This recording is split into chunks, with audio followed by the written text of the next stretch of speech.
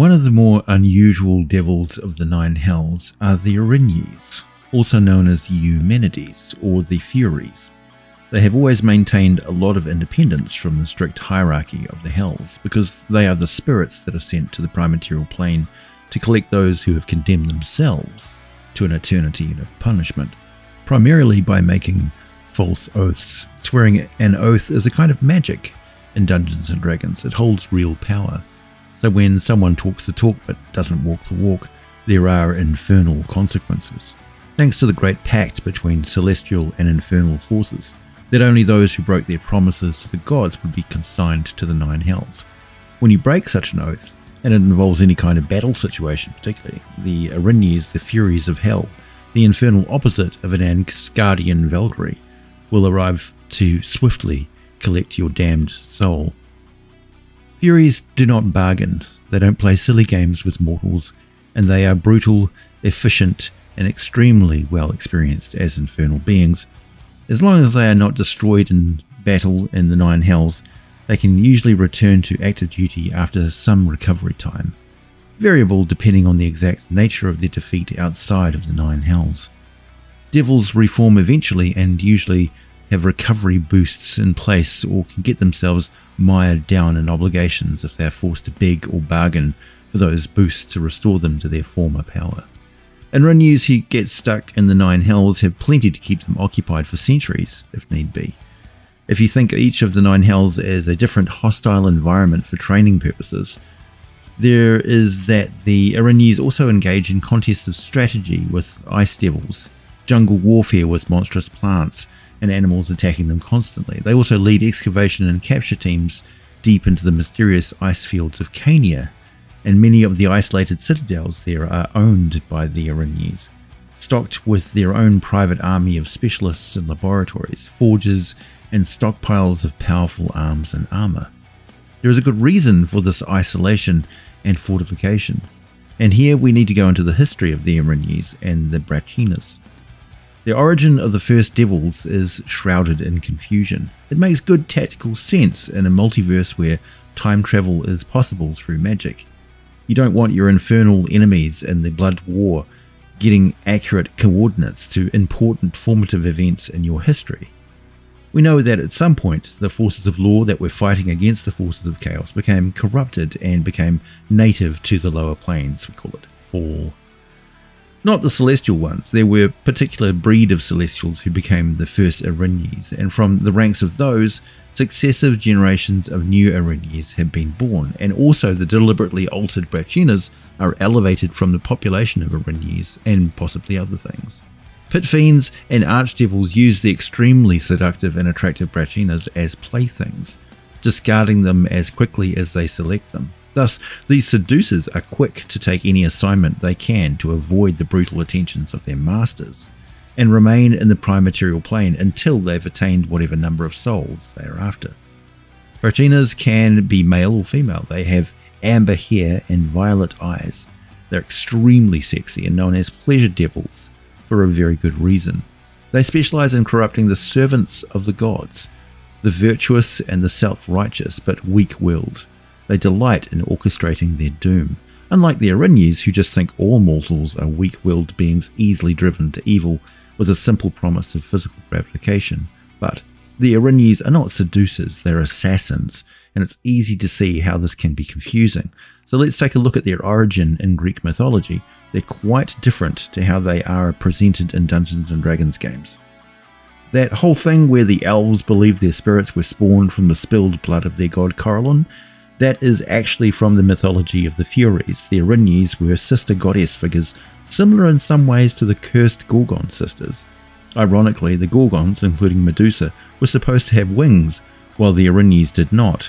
Well, the reverse is true in Dungeons & Dragons, along with some important behavior and appearance aspects, which makes the original Furies more like harpies than fallen angels. So D&D Furies are very sexy, original recipe Furies are hideous hell hags, who scream horribly as they rip you open with brass claws. So let's just ignore real-world history, it's not really applicable. A few important defining aspects of the Erinyes is that they are the most similar to mortals in the Nine Hells. They can be any particular gender they wish, but unlike other devils who can only sire children, the Erinyes can also carry and birth them as a mother. They seclude away their offspring and oversee their development closely, not allowing any outside interference, so their culture remains strong. Erinyes are not succubi. You can tell them apart instantly by their wings. The Erinyes have dark feathers. The succubi have the classic fiendish bat-like skin membrane wings. There are far fewer Erinyes and Brachynas than there are succubi, but they outrank them in the infernal ranks of the hells, and their commands carry the authority of Asmodeus, thanks to his ascension to even greater levels of power. Unlike most other devils, the Furies can enter the mortal worlds whenever they choose. However, they can't take anyone else with them, so they are used to operating alone. They'll use magic to disguise their celestial wings and locate some goons they can easily control. Not always through magic. Gems and coins also work just fine. So does their reputation for being master martial artists. They get quite a lethal cadre of followers just by teaching them a few of the combat techniques that they know. Oh, I should say, Erinyes can't transport people out of hell, nor can they take inorganic material back and forth, but they can take one being with them back to the nine hells, a victim they are dragging back for eternal damnation. I'll quote directly from the Forgotten Realms wiki article, more or less, on them in regards to their society within the hells, as it's quite complex. Favoured by Despater for their beauty, skills and unshakable allegiance, Erinyes were common within Dis.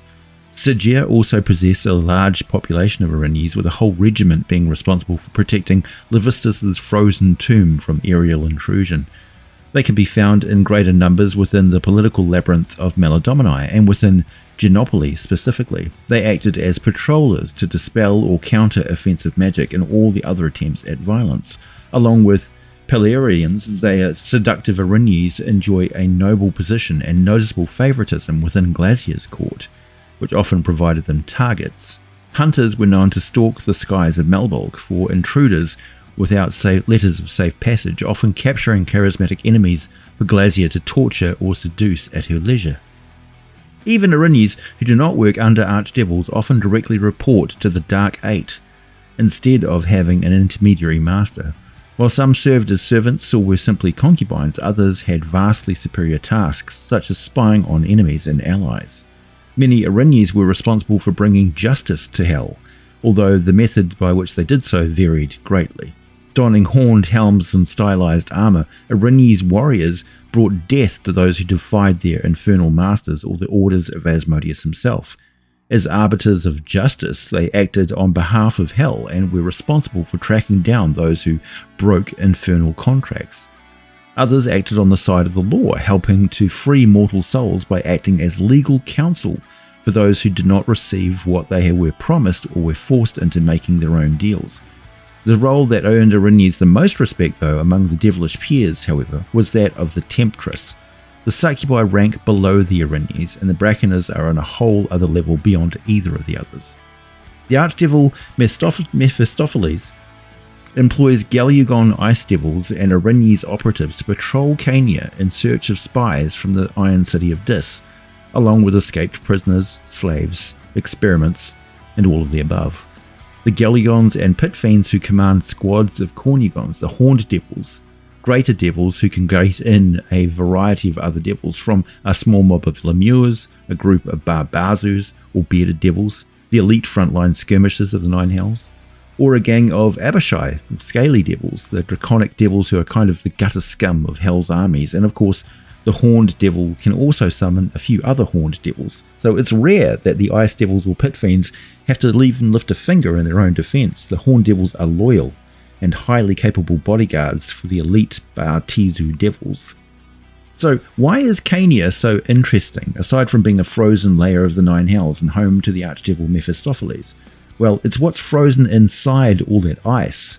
That is the reason all the excavation and experimentation is going on. To understand what is going on with that is to understand why the Erinyes are so involved with Cania. There are hints in the various editions of the Manual of the Planes, Planes of Lore, Guide to Hell, and Mordenkainen's Tome of Foes. These sources tell us the environment of Cania is brutally cold. Devils other than the Galligons don't enjoy going there. A gust of wind in Cania is around minus 60 degrees Fahrenheit or minus 51 degrees Celsius, which will kill unprotected creatures quite quickly. Storms in Cania are a great blend of freezing blizzards plus unstable ground and hidden crevasses. The very frequent avalanches are also deadly, and it wouldn't be the Nine Hells without packs of snarling lemurs and mute bloated naparibos, and worse, tucked into every crack and shelter that provides even a little protection from the freezing cold. The entire plain seems to consist of huge mountains with highly mobile glaciers and ice sheets that travel at a brisk walking pace across the plain constantly.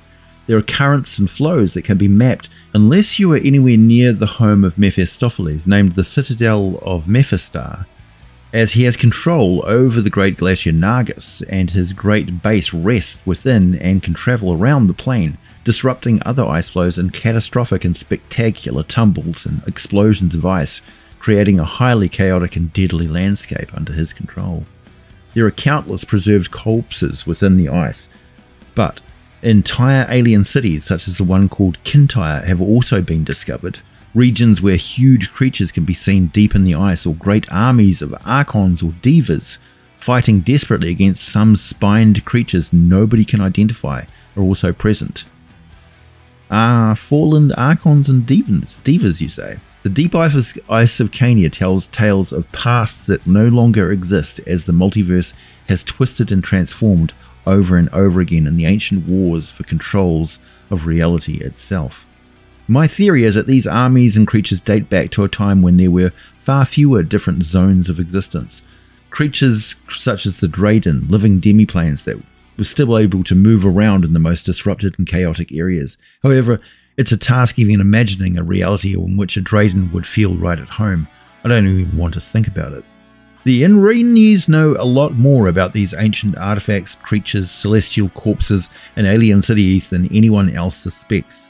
They occupy thousands of secret laboratory and library citadels all across Cania, in the deepest depths of the frozen wastes, and the deep chasms cut deep into the heart of massive mountains, resonating with the dull grind of ice over stone.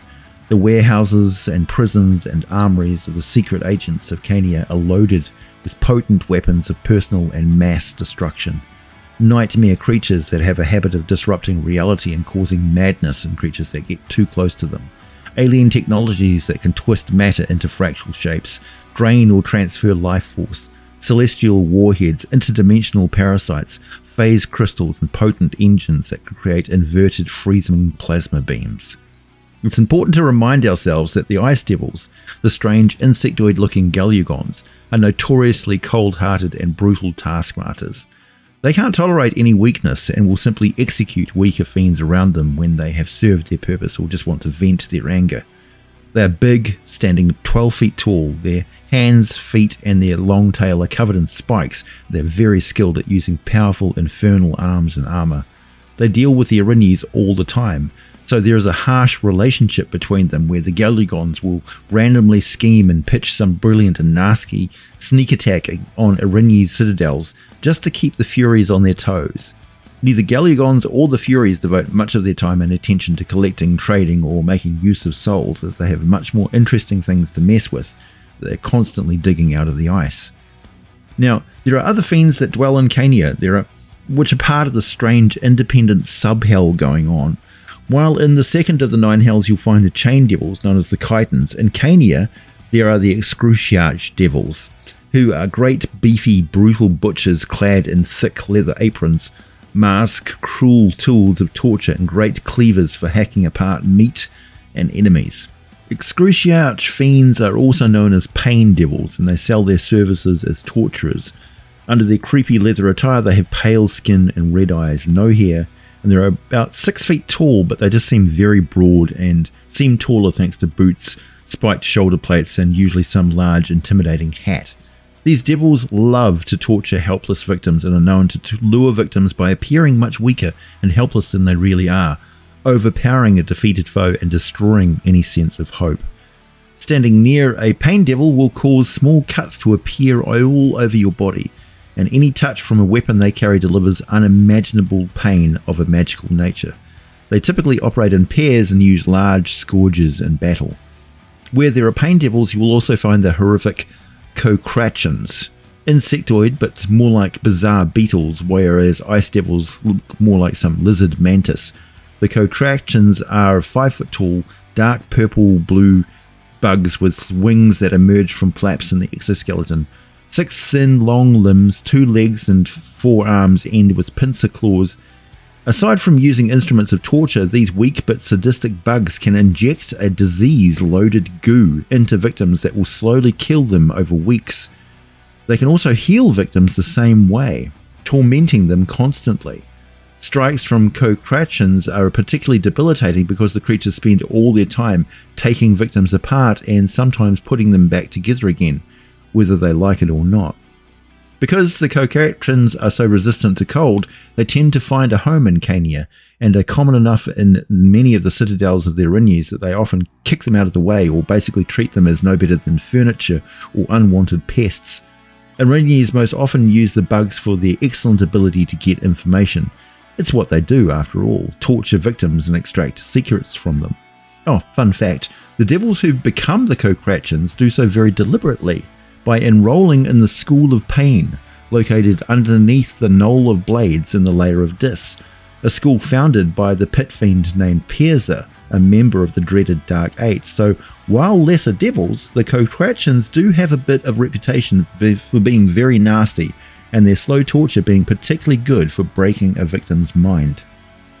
Seeing an Erinyes in combat is like watching some evil counter-universe version of Wonder Woman, armed with an enchantment rope of entanglement, epic magic sword and bow, clad in custom armor that doesn't sacrifice style for practicality. Her weapon strikes are coated in caustic venom, and she coordinates very quickly with her allies while laying down spells and weapon attacks from a distance, only closing into melee range when it's time to finish the fight. Erinyes earn promotion through reputation for being extremely cunning and creative, because to rank up from their positions means significant escalation in their command of the armies of the Nine Hells. It's even possible for an Erinyes to go directly up the rank to Pit Fiend, though of course they have to endure the same 1001 days spent in the Pit of Flame that the Galugons do in order to qualify for the position. So let's take a look at their stats, basic stats in 5th edition D&D. They're a challenge rating 12 threat, armor class 18, 153 hit points, all attributes well above humans of course, all the physical combat side of them is fine, plus 8 to hit with a longsword coated in poison, plus 7 to hit with a longbow and poisoned arrow, nothing special about that poison at all. Says they have magical resistance, but I don't see one mention of their ability to charm or enthrall anyone, nor cast any spells, nor gate in other devils, and minor oversight, while Erinyes do have telepathy, they never use it to seduce their victims. Okay, so clearly they have all the seductive powers of the succubus automatically, and give them a spell list similar to a bard with some decent illusion and mind control magic. Plus, they are very capable of using teleportation magic, as it's often part of their operational duties, and a natural choice for the devil that has the power to just move freely between the infernal and mortal realms. Plus, every single one of their weapons and their armor, plus a bunch of assorted wondrous devices, should all be magical as hell. And that's about all I have to say for the moment about the Erinyes, but I probably will be back to Cania later, as it's the last stop before reaching Nessus and the home of Asmodeus after all. In the meantime, my name is AJ Pickett, as always. Thanks for listening, liking and subscribing, and I'll be back with more for you very soon.